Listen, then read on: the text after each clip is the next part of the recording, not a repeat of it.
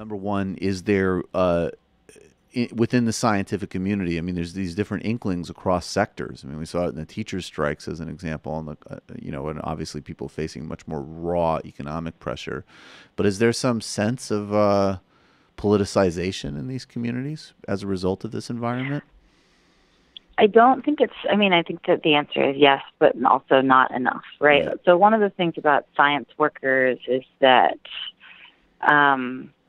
like many academics, notoriously hard to organize. So teachers, funny, people talk about education and logistics and hospitals as basically being contemporary factories. So you have Amazon warehouses that look actually quite similar to factories, and then but you have schools and you have hospitals, and these are places where workers sort of all work in really similar conditions. They work in, facilities, in bounded facilities, and they're able to sort of communicate with each other. And that might be why we see the teachers' strikes, and we see, nurses are some of the more militant workers in the labor movement. Yep. And you also see, attempts to organize logistics workers, UPS workers, Amazon workers, and things like that.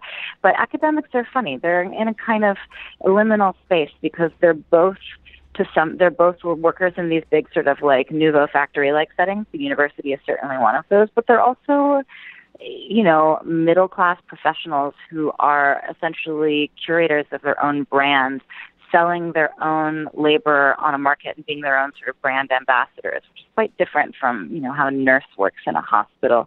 And to some extent, you lose solidarity among workers when they're sort of looking out for themselves. And so I think that that's been a major complaint about the ability to organize academics against some of these things. And it's also true that it's not obvious who the boss is that you're supposed to put pressure on. I mean, essentially, it comes down to probably the root. The root is like a combination of university administrations, which continue to impose these neoliberal performance metrics, and then the federal government itself, which continually cuts off funding to universities, as well as state governments. Right. But it's when you don't have solidarity and you don't have people thinking of themselves as workers and you don't have them thinking of themselves as, a united class that's facing a collective problem as opposed to individual problems, it's very hard to attack those. It's very hard to stand up to those, root causes and those major agents of the problem, right? Absolutely. Final question, and this is on my mind. I just recorded earlier today a dissection for Michael Brooks' show of this new Steve Pinker book, and there's a lot of problems in it. And one of the things that struck me is that right now, and this is actually another great example of the real problem in public discourse of not having Marx in the game. And I'm not even saying, whatever, people can be Marxist or not Marxist, whatever. But this positioning that so many of because people like Steve Pinker who evangelize for this thing called science, quote unquote, are positioning themselves against, reactionaries and religious fanatics or whoever else who sort of deny basic scientific realities, and also in a more, serious way can gun for, educational curriculums, attack public health. I mean, those are serious policy issues. And then on the other hand, there's this caricature of a sort of, ridiculous postmodernist position, which might exist in some area. It's a combination of first, in some ways, misrepresenting people's positions, and then in other ways, like, yes, maybe you could find like an assistant anthro professor at some college somewhere who said, that I don't know, who made like some ludicrous blank slate argument or something that denied, certain things that we have discovered about, I don't know, how brains work or whatever. And it's totally over-exaggerated and also used as a cudgel by people like Pinker to not deal with the politics of science and negate really important conversations about race and gender and class and so on.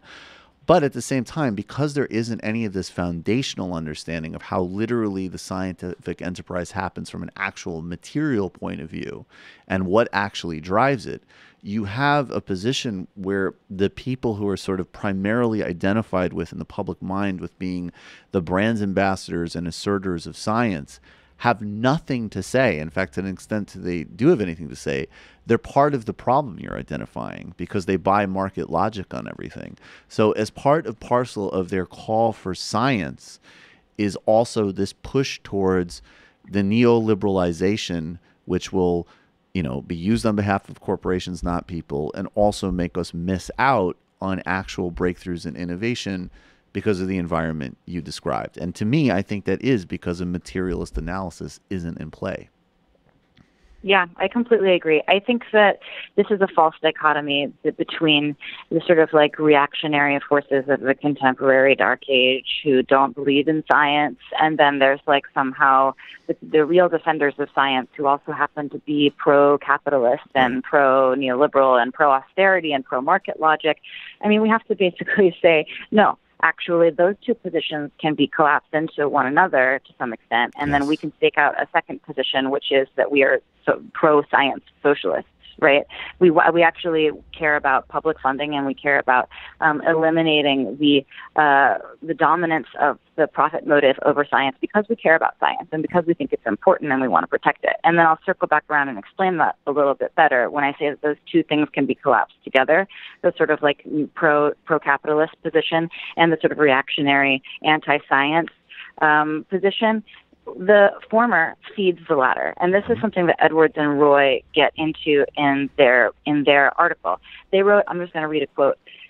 They're talking about the potentially catastrophic effects of this neoliberal marketization and privatization on science itself. And they write, the combination of perverse incentives and decreased funding increases pressures that can lead to unethical behavior. If a critical mass of scientists become untrustworthy, a tipping point is possible in which the scientific enterprise itself becomes inherently corrupt, and the public loses trust, risking a new dark age with devastating consequences to humanity. So you see how fake news. The point that I'm trying to make is that the sort of like rosy go along with capitalism, go along with marketization kind of position is actually really playing with fire.